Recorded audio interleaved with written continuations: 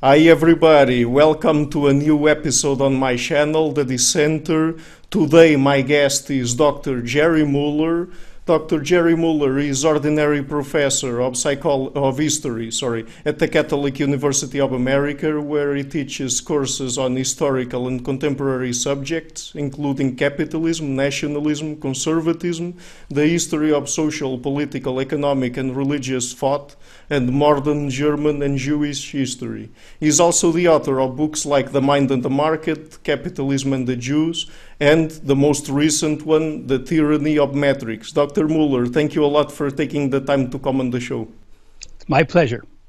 Okay, great. So today we'll be talking about capitalism and a bit of its history and philosophy, let's say. So the first question I would like to pose you is, did England have a set of ideal circumstances for the Industrial Revolution to first take off there? And I'm asking you this because, of course, capitalism is very intimately related to the Industrial Revolution.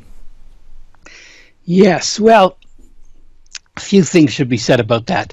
I've been much influenced in my own thinking by the work of the historian Joel Mokyr, who a few years ago published a book called The Enlightened Economy, which is about British economic and technological history in the late 18th and 19th centuries, and I think is really a masterpiece of historical and social scientific explanation. And among the things that he says are that, in addition to two things, I think, that are particularly important. First of all, Britain was already a very commercial society before the Industrial Revolution. That is to say, in the 3 centuries from 1450 to 1750 or so, it was already a deeply commercial society in which there was a great deal of division of labor, there was a great deal of commerce, it was relatively open in terms of the ability of people from various classes to rise. And Mokyr makes a distinction, I think it's a really good one, between what he calls Smithian growth and Schumpeterian growth. So Smithian growth is named after Adam Smith. And the notion is that it's a kind of low level of ongoing economic growth that occurs when you have a reasonably well-functioning market economy with protection of property rights and a developed credit system and so on. But Schumpeterian growth is a much higher level of economic growth, say 2 or 3 or 4 or more percent. And that takes place at the time of the Industrial Revolution. And that, he says, and I think there's a lot to this, is based on the application of scientific knowledge, but the wide diffusion of practical knowledge among a substantial portion of the population that is able to use that practical knowledge to innovate and create new forms of economic growth. So part of it has to do with, as he thinks, and I think he's right, the spread of certain Enlightenment ideas about the utility of practical knowledge, about the fact that innovation is a good thing. This is something that Deirdre McCloskey has written a lot about the cultural establishment of the idea that innovation is legitimate, which is not usually the case in most past societies. So Mokyr's sort of bottom line is that the Industrial Revolution would have occurred somewhere in Europe, probably in Western Europe, eventually, because of these larger factors having to do with the spread of Enlightenment ideas about practical knowledge on the one hand, innovation, and the legitimacy of commerce and trade. But then there are a number of particular factors that made it happen first in England, and some of those have to do with what I've already referred to as a relatively open social structure with an aristocracy, for example, that was actually quite interested in commerce. The fact that you had a rather reasonably well-developed legal system and a state that was capable of protecting private property. The fact that you already had well-developed commerce, part of it because of the development of the internal market, part of it because of the development of the colonial market in previous centuries. So all of those things, and no doubt more, come together in a way that made Great Britain first to industrialize. But as Mokir says, and I think he's right, a number of the broader factors would apply to a good deal of Western Europe as a whole. Okay. And now moving on to the very beginning of capitalism and the philosophical side of things. That is, from its very inception, let's say, the most prominent philosophers, at least in Europe, felt the need to talk about and to express their thoughts about the way capitalism might influence several aspects of society, of course economy, but even moral values and politics. So could you give us a brief account of the way an intellectual confrontation, for example, between people like Voltaire and Rousseau went along, and what were their views of capitalism? Okay, well, first I should say they didn't use the term capitalism. They typically use the term, well, Rousseau uses a number of terms, but basically they talked about commerce. Or in case of when we get a little bit later to Adam Smith, Smith talks about a commercial society. But by commercial society, he means more or less what we tend to mean by capitalism. So the phenomenon precedes the term, as so often in history. And intellectuals had been talking about the ramifications of the growth of commerce since at least the 17th century. So there was already a developing discussion about it. It was pretty important in Hobbes and in Locke and a number of French thinkers. But by the time you get to the middle of the 18th century, when we're talking, or the second and third quarters of the 18th century, when we're talking about Voltaire and Rousseau, there are a number of debates going on in which they present opposing views. So Voltaire, for example, has a few is very much in favor of commerce, not least because of its social and cultural effects. And two of the arguments that he uses are, first of all, that commerce is conducive to toleration. Because like many 18th century thinkers and 17th century thinkers, he was very much concerned with limiting the effects of religious enthusiasm, religious zeal, and religiously based civil war.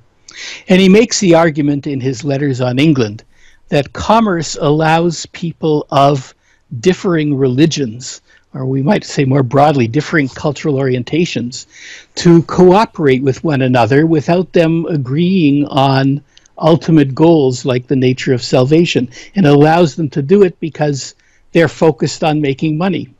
And as long as that works in terms of their interactions, they're willing to deal with one another. So first, Voltaire makes this argument that capitalism is conducive to toleration. And secondly, he makes an argument that is very important for David Hume and others as well, and that is that economic growth is important because it really makes possible not only an improved standard of living for many people, but makes possible a basic accumulation of wealth is a necessity for the higher arts and sciences. So you can't really have culture until you have some accumulation of wealth. And the third argument that Voltaire makes is that this was at a time when a lot of moralists, religious moralists and some secular moralists, would condemn the growth of commercial society on the grounds that it leads to luxury and to wants that we don't really, it leads to the growth of wants that aren't natural to us and that are artificial. And Voltaire says that's a perfectly good thing, and many of the things that we take for granted, that we don't consider to be luxuries, that we consider to be necessities, like using a scissors, are themselves a product of commercial development. So that many of the good things in life, from scissors to books to coffee and tea in the 18th century, are actually a result of commerce and the spread of commodities that were once considered to be luxuries that over time increasingly come to be seen as necessities. So then Rousseau has a counter set of arguments. He says, on the one hand, commerce does lead to the growth of our wants, but those are artificial wants, and they're wants that, first of all, make us less, and they're wants that make us less happy, because on the one hand, they make us less independent. We have to work for others in order to get the money to buy the things that we now want. And secondly, they make us less happy, or they make many of us less happy, because we compare ourselves to others. And when we compare ourselves to others in terms of their wealth and status and so on, because some people are naturally more talented than others, some people are going to get ahead more than others, and they're going to have more wealth, and they're going to have more worldly goods, and they're going to have more status. And the more we're concerned about how we compare our status to theirs, the more dissatisfied those of us who aren't of high status are going to be. So Rousseau tends to see the growth of commerce as leading to greater interdependence. So from his point of view, that means people are less independent, less autonomous, and also to greater psychic dissatisfaction. Mm-hmm. Yes, that's interesting. And because we're talking about capitalism, we can't avoid the figure, and you already referred shortly to him, of Adam Smith. Could you please clarify what he meant by the invisible hand of the market? Because there are a lot of people that interpret these as being sort of laissez-faire market capitalism, completely unregulated, and that he would believe that capitalism sort of magically would create economic growth just by virtue of each element of it, each individual that participates in it pursuing his or her own self-interest. So is it really like that? So the interesting thing about Adam Smith is, in some ways, he's responding to something else that Rousseau says, which is that in a commercial society, as Rousseau sees it, the rich live at the expense of the poor. So the rich get better off and the poor are immersed in poverty. And Smith says, empirically, that's not the case. And more importantly, it doesn't have to be the case if you have a properly structured capitalist economy and polity. And that's really what the Wealth of Nations is about. It's about what forms of commerce are negative from a cultural and moral point of view, like slavery, and about how can institutions be structured in a way that brings about what he called universal opulence. By universal opulence, he means a situation in which more and more people are better and better off because the system produces more commodities at lower prices, so that more and more people can afford them. That's really what Smith is talking about, primarily as a positive goal in the Wealth of Nations, though he thinks that has some potentially negative effects too. So the Wealth of Nations then is about this. One of the key metaphors in the Wealth of Nations is this idea of an invisible hand. And there's nothing mysterious about the invisible hand. There's nothing divine about it. There's been a lot of bad scholarship about that. But if you just read the book carefully, you see what Smith means by the invisible hand is the unintended positive consequences of social action in the economic realm. And just to go through the arguments very briefly to make clear primarily what he means by that. He means that if people pursue if you assume that people in the marketplace if you assume that people have altruism, but their altruism is limited, that is, they're more altruistic, they're more what he would call beneficent towards people who they know and care about. But a commercial society, especially an advanced commercial society, is based on getting all sorts of things from people who we don't know and have no altruistic affections for. So the question is, how does such an economy work towards creating universal opulence? And Smith says it's based on the motivation of self-interest. And self-interest can have positive effects and negative effects, and it does in The Wealth of Nations. He shows both. But it can have positive effects in this sense. If you take self-interest and you force people to trade in the marketplace for the goods that they want, then trade makes possible a greater division of labor. So more people can specialize, more people can innovate, and so on. That makes possible much greater productivity. So self-interest through these mechanisms of trade can lead to much greater productivity. And then there's the question of how is that much greater productivity going to make its way to the larger populace to create this universal opulence. And there Smith shows that if you have a competitive market, over time, the price of goods will go down to the lowest level at which they can be produced in that society. So you'll have a more productive economy, you'll have the prices of goods going down, and that over time, and that will make it possible for more and more people to be supplied with more and more goods that will improve their quality of life. And that's primarily what Smith means by the invisible hand. So it's the unintended positive consequences of economic action. Now, what he doesn't mean is that self-interest always leads to positive social outcomes. And a lot of The Wealth of Nations is about the way in which self-interest, when it's not channeled through the market, leads to negative social outcomes.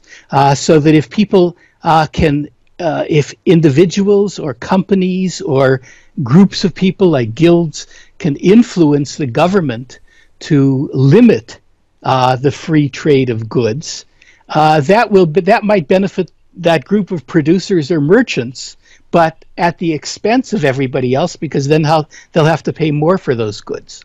And then Smith also deals with negative consequences of even a well-functioning market economy that he thinks people in society have to think about and government should do something about. So most famously in Book 5 of The Wealth of Nations, he deals with the fact that one of the negative effects of this greater division of labor, if people are sort of working on an assembly line, like in the pin factory at the beginning of The Wealth of Nations, where each person only does one particular action that they become very skilled at and very good at, but he says that can lead to a kind of mental atrophy, kind of mental retardation, because the range of things that one thinks about is so limited. And he was living at a time when many children didn't get an education. They went right to work in the farms or they went right to work in factories. So among the things that he recommends are instituting a kind of system of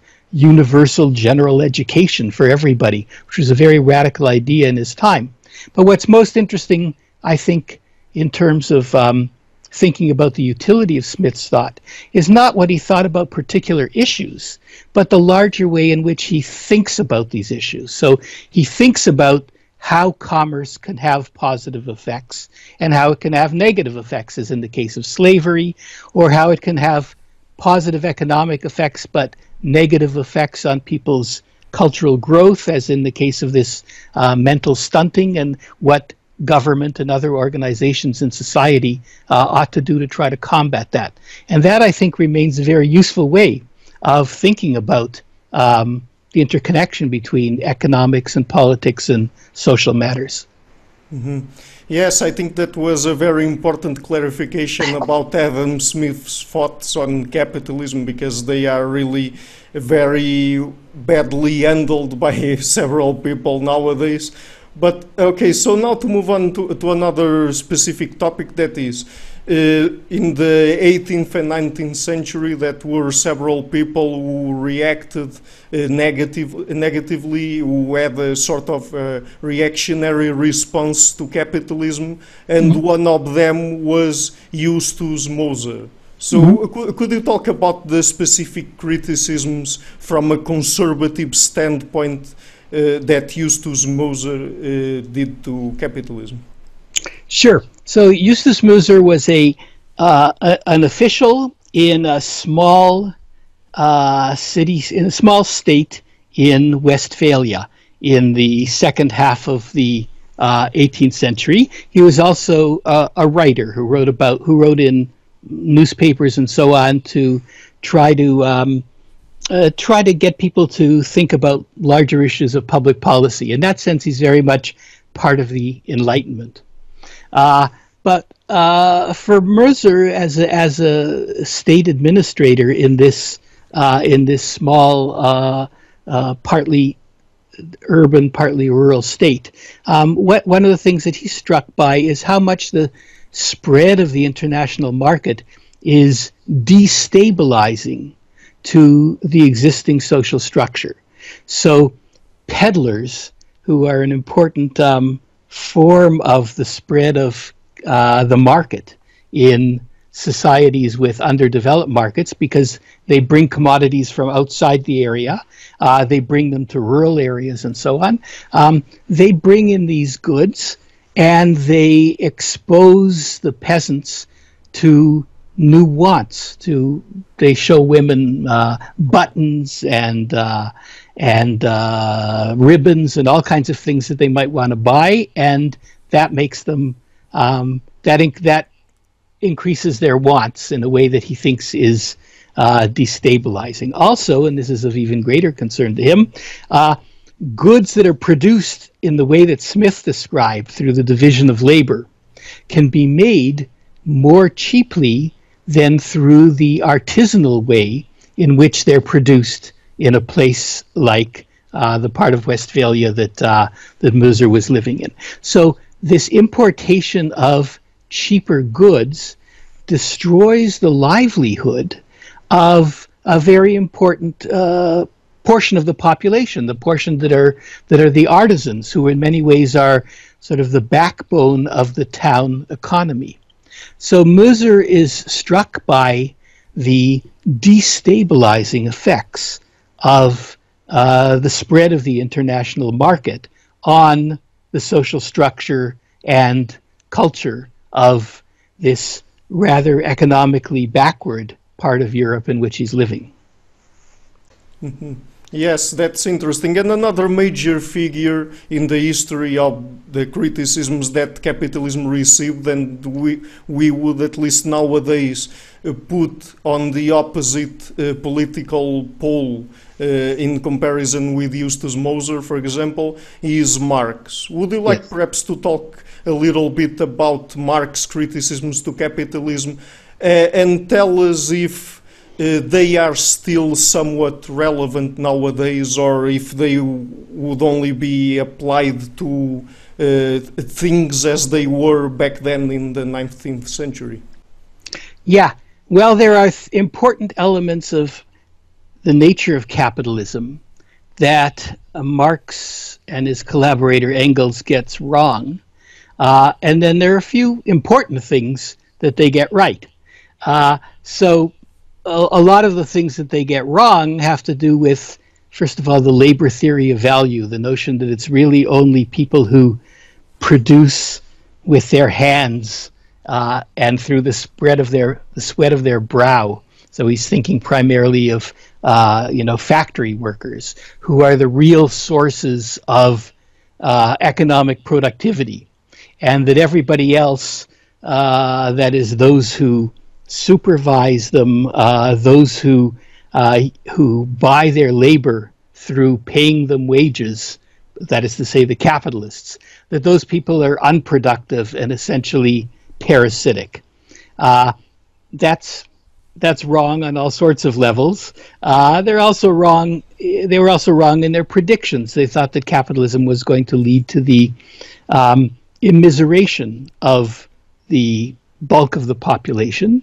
That didn't happen either. And they also thought that capitalism was going to lead to a social structure where there were a small group of people who owned capital, and who would be very well off, and there would be a very large group of people who didn't own any capital, who would be the proletariat in Marxist terms, and who would be, as I say, impoverished, really, and whose quality of life would be very low.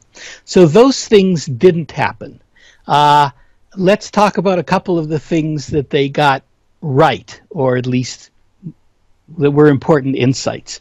So there are parts of the Communist Manifesto in particular, but also some other parts of Marx's writing that focus on the fact that capitalism is very dynamic. That is, it's based, because people who own capital are searching for higher returns on their capital, they engage in all sorts of innovation.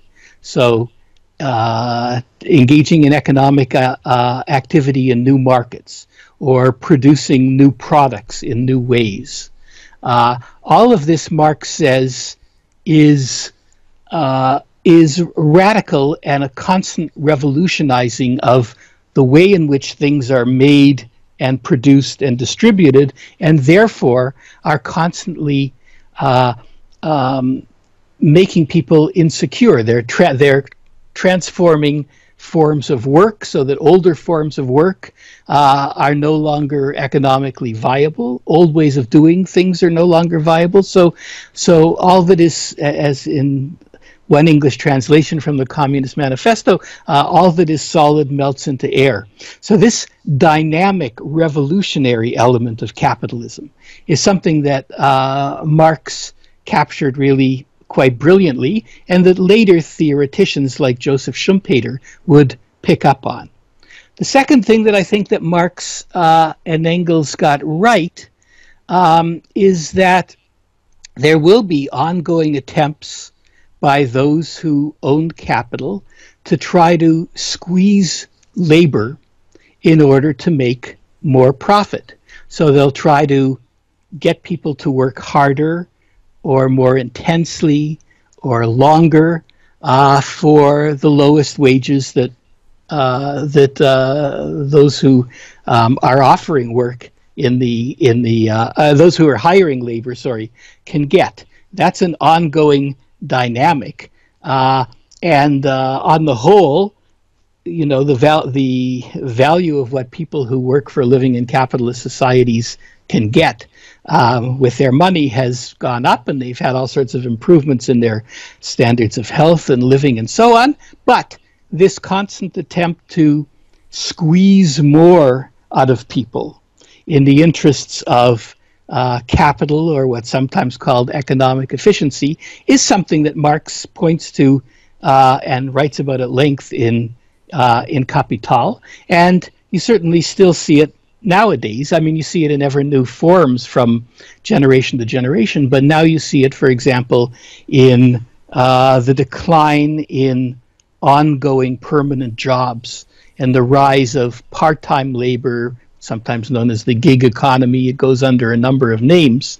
And that has some advantages, but it has disadvantages in terms of the stability and predictability of people's income over time. So as I say, there's a lot that Marx got wrong, but there are some fundamental dynamics of capitalism that he focused on that are still worth remembering. Mm-hmm. Okay, so we've got thinkers that were opposed to capitalism and thinkers that were for capitalism, but would you agree with the following assessment, that at least all of them seem to agree that capitalism allowed for an exponential increase in production and also in economic growth, And the second thing that I will say now, I don't know if it's really correct, but that apart from the market and the market values, if there are any, people would also always need, if not counter-market, at least non-market institutions for them to have to lead a proper life. Let's say them being the family, the state, the nation, other cultural institutions, and so on. Would you agree with this? Yes, I think the most insightful thinkers have recognized one or another element of both of those. That capitalism is tremendously productive, that it's made at least the possibility of a better standard of living available to more and more people. And certainly in the course of the last 40 years or so, that's particularly been the case. If you look internationally at the number of people who have been who have emerged from what we might call absolute poverty to something above absolute poverty has increased faster than at any time in history. People in advanced industrial societies often don't notice this because it's happened above all in China and to a lesser degree in India and some other places. But if you look at the world as a whole, that's certainly the case. But then, as you say, and this is really one of the big themes of the book, The Mind and the Market. But I think if anybody really thinks carefully about sort of the moral and cultural nature of capitalist societies, the best thinkers have tended to see that insofar as the market is based on the pursuit of self-interest, and as I say, Smith showed how that could lead to very positive outcomes. But he also showed that it did lead to some negative outcomes that required intervention by the state. So I mentioned education already. There's also the whole issue of national defense, which doesn't come about sort of spontaneously through a capitalist economy. So you often have, capitalist economies getting conquered by other countries unless they spend money on defense. So there are lots of roles of the state. There's also, of course, the role of the state in enforcing property rights, which are fundamental to capitalism, but don't exist in a state of nature and don't exist when there's not a well-functioning state. So the state is a prerequisite for capitalism in that sense as well. But then if you assume, as many of these people do, that much of market activity is based on self-interest, then there's the question of do you want to have people who view all areas of their life purely in terms of their self-interest? And as numerous thinkers pointed out, from Hegel to Schumpeter, if you have a family life where each individual is pursuing their self-interest, you don't have a family for very long. And the family, when it's functioning well, is an important counter to the market in that it creates people who care intensely about others, often engage in economic activity for the sake of their family. So it creates more altruistic people, also gives people a sense of ongoing identity and security that they might not get in the market. So you need institutions like that. Also, as many thinkers pointed out, and here they're building on something that Rousseau said, in a market economy, people are always trying to sell you stuff. So they are trying to increase your wants or suggesting that there are things that you didn't know that you need, but they're going to try to convince you that you need. And sometimes those are good ideas, sometimes they're not. But if you don't have a sense of what you need, independent of what people in the market are trying to sell you, then you can spend your whole life essentially trying to make more and more money so that you can buy more and more things. And that, as Adam Smith and many others have pointed out, is a very unsatisfying mode of existence. So many thinkers have pointed to other social organizations like guilds or professional associations or religious associations that give people a sense of how to limit their wants even within a capitalist society.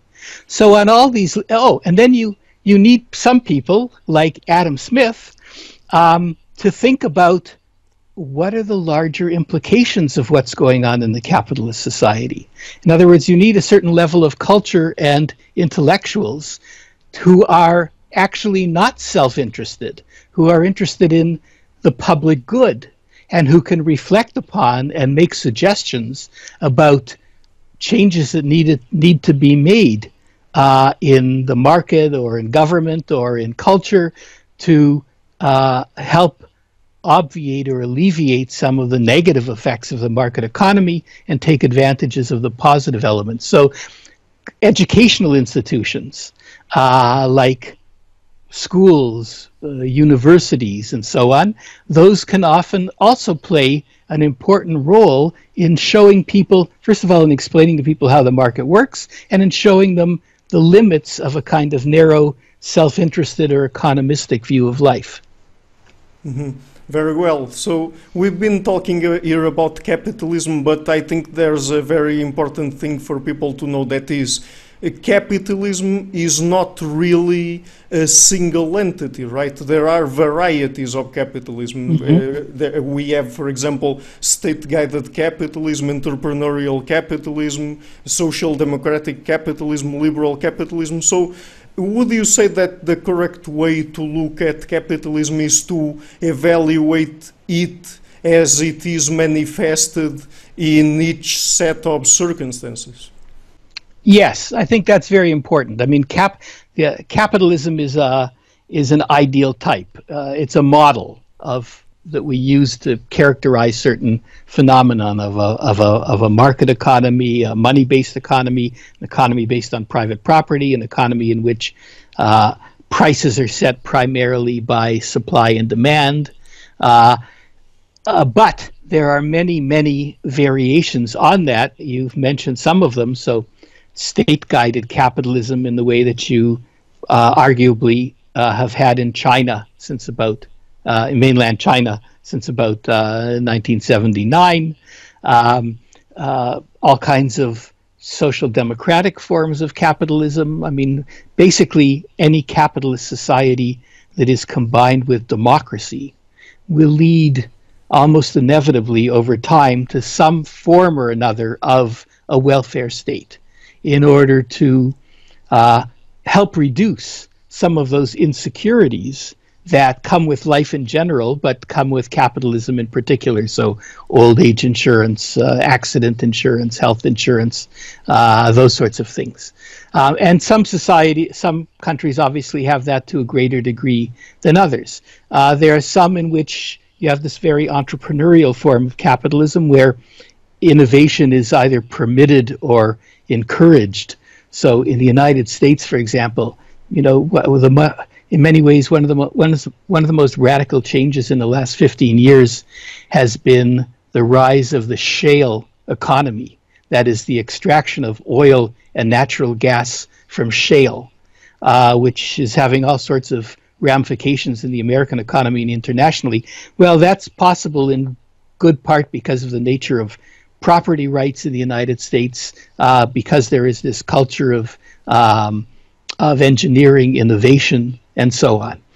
There are other societies that are very entrepreneurial too. One thinks of contemporary Israel, for example, where you have a lot of startups and innovative companies in the medical space, medical devices, in cybersecurity, and so on. Then you have other societies that are less oriented towards innovation, but they may work perfectly well too. It depends a lot on the particular culture of the particular society, of where it is in the sort of international division of labor at any given time. So it's very important to keep in, although we've been talking a lot about capitalism in general, it's really important to keep in mind that there are many varieties of capitalism, and that even within each country, they change over time. So in China, for example, while it's still very much a state-guided system, it has moved towards a more market economy and more innovative economy over time.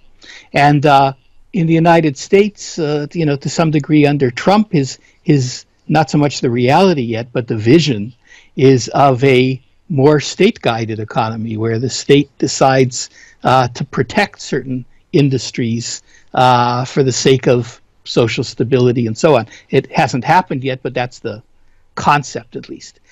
So these things are dynamic over time in each society as well. Mm-hmm.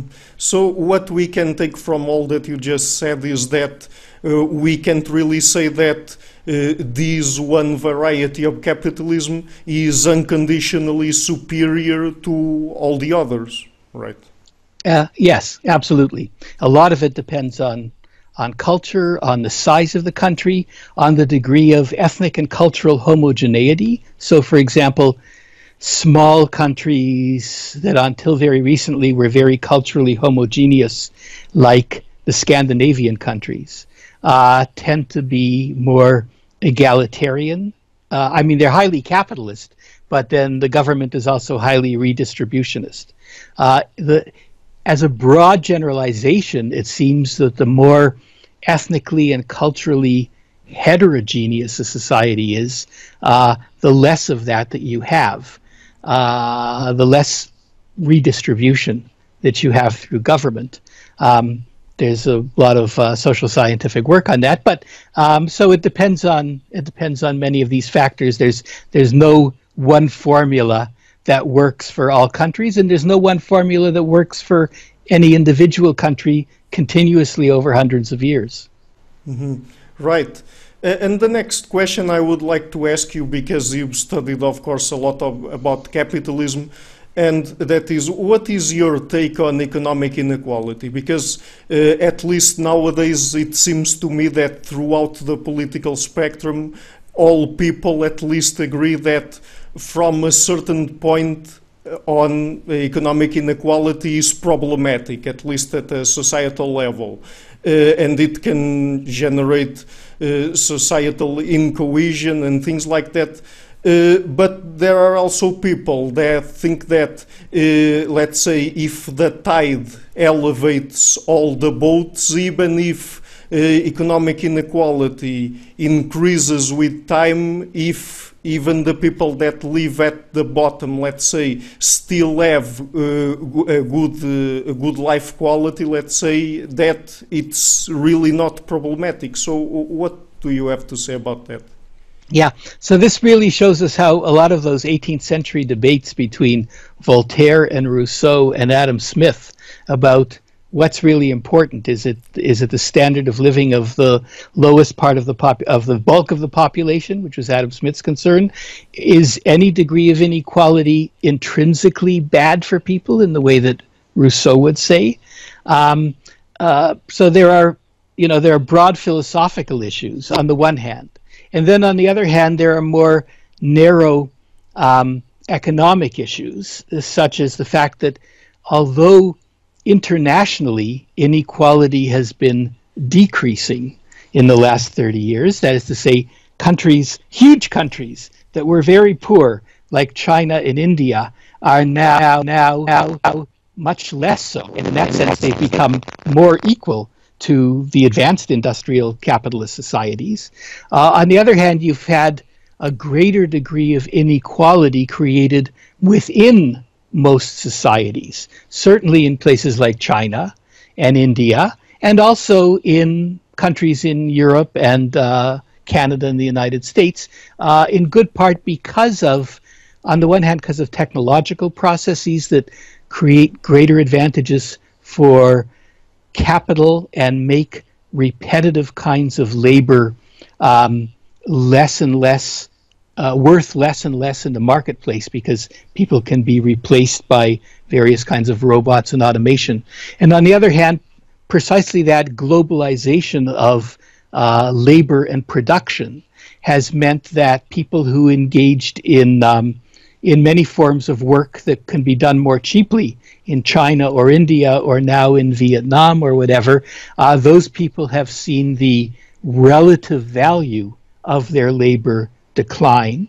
And on the other hand, those people who are parts of the most internationalized and globalized parts of the economy have seen their income increase. So you've had a decrease in inequality internationally, but you've had an increase in inequality in most countries of the world, even though you've had this huge rise in the standard of living of hundreds of millions of people in recent decades. So, but it has led in many societies, and certainly in the United States and England and other of the most, you might say, entrepreneurially oriented societies, has led to a greater degree of economic inequality. There's no doubt about that. So on the one hand, we have the moral issues. On the other hand, we have the economic issues.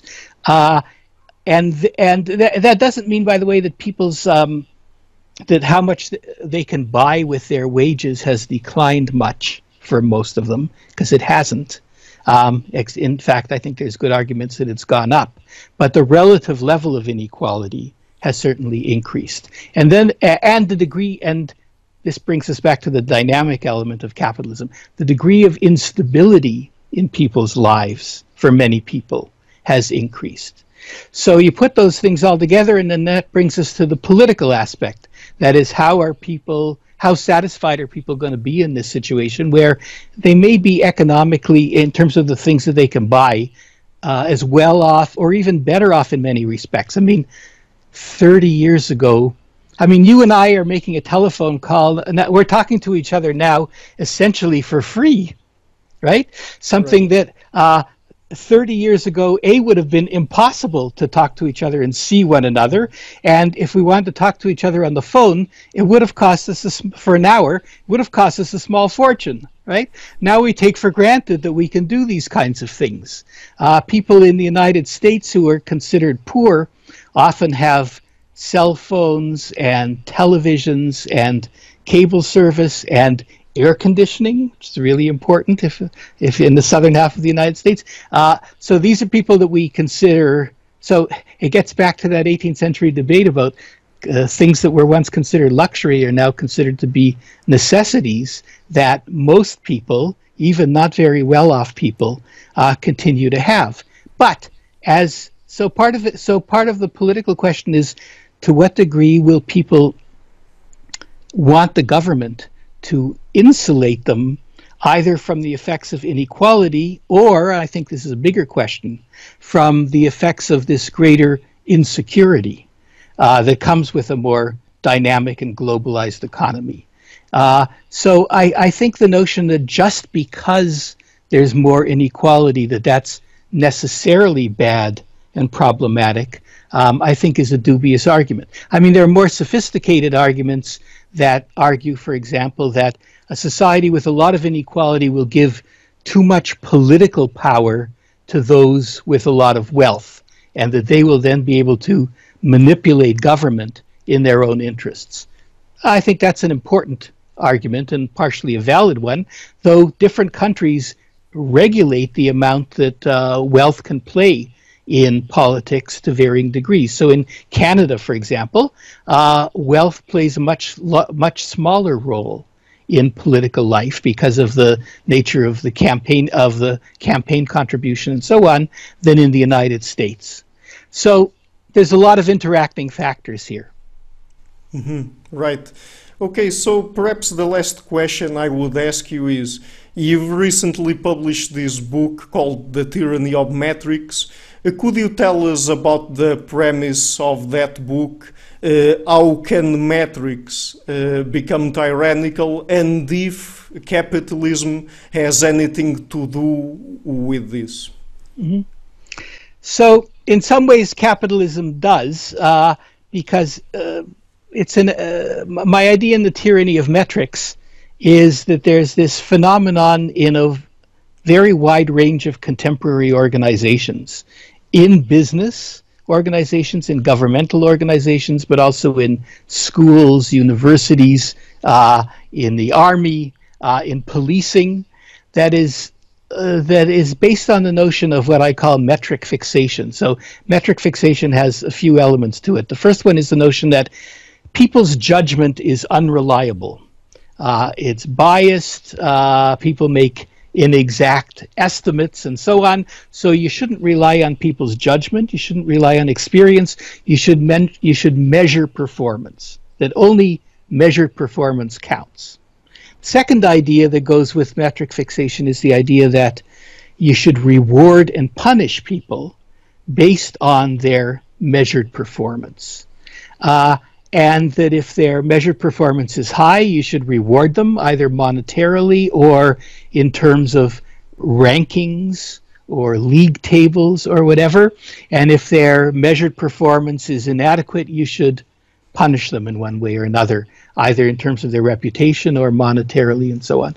And I try to show in the book how these ideas that seem intuitively plausible, when they're actually executed in the world, are often counterproductive. How they often lead to focusing on the things that can be measured, as opposed to many important elements of organizations that can't be measured, like mentoring others or cooperation, things like that. It often leads people to focus their activity on the things that are measured and rewarded, at the expense of all sorts of other important elements of their job that aren't being measured and rewarded. It also leads people to devote a lot of their attention to trying to improve their metrics, not by making the organization better, but by gaming the metrics. So finding ways of improving the metrics in ways that don't really improve the organization.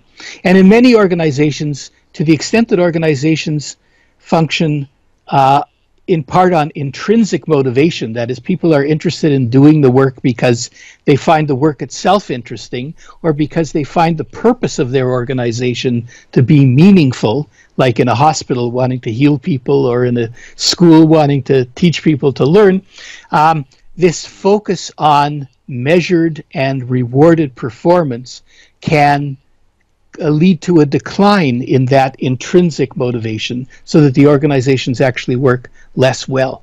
And the way it gets through the connection to capitalism is that in some ways this is based on a simplified and caricatured conception of what actually motivates people.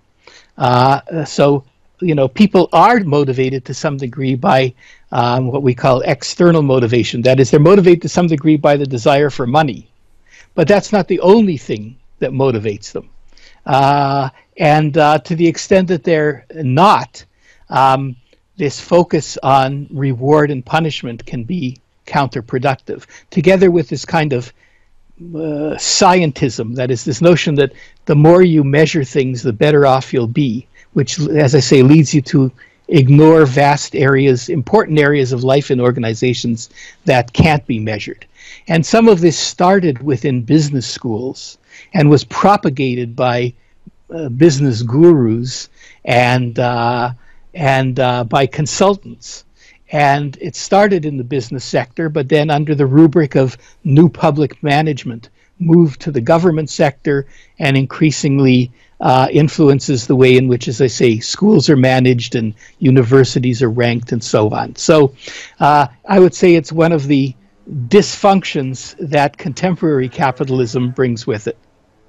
Very well. So, Dr. Muller, just before we finish this here, would you like perhaps to share with people where they can follow your work on the internet? And I also don't know if you're active on social media or not.